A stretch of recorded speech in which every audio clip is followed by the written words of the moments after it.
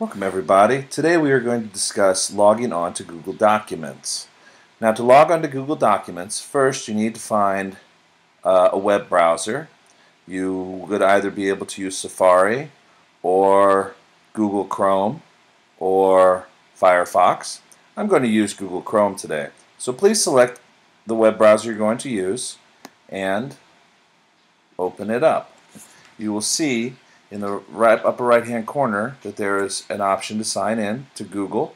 You will need to sign in there by entering your email and your password.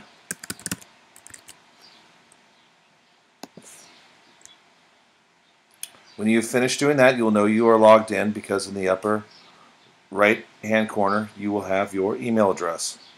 So to select Google Docs, you look over here on this menu bar and you'll see that it does not have something for documents. So you'll want to click More and you will go down to where it says Documents. And this will open up to your Documents page.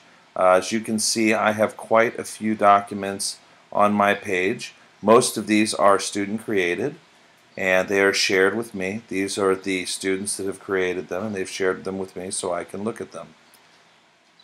So that's just a brief description on how to log on to Google Documents. Thank you very much. Goodbye.